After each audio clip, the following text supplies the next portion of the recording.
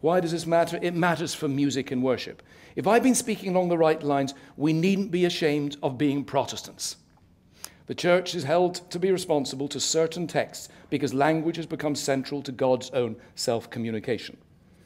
So the Protestant breathes a sigh of relief.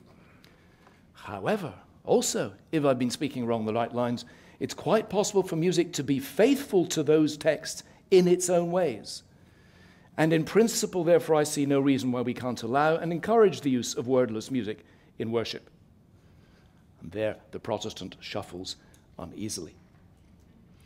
Second, what we've been saying matters for theology, the disciplined exploration of God. Can theology be content with the media of words alone? It will be a primary verbal discipline, of course it will, but with the media of words alone. For a variety of reasons, in Western theology over the last few hundred years, music, along with the other arts, has been marginalized from the disciplines of theology. The hills may be alive with the sound of music, but divinity schools are generally not.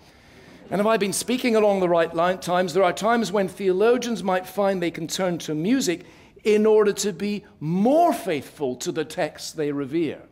That's what I was trying to say last night about the Trinity, for instance. I've been suggesting that musical sounds offer a distinctive, non-verbal way of rendering some theological realities more intelligible, and thus can enable us to understand rather better how our theological language might be bearing on those realities, and thus more of what we might be intending by our language, so that we can employ it more responsibly.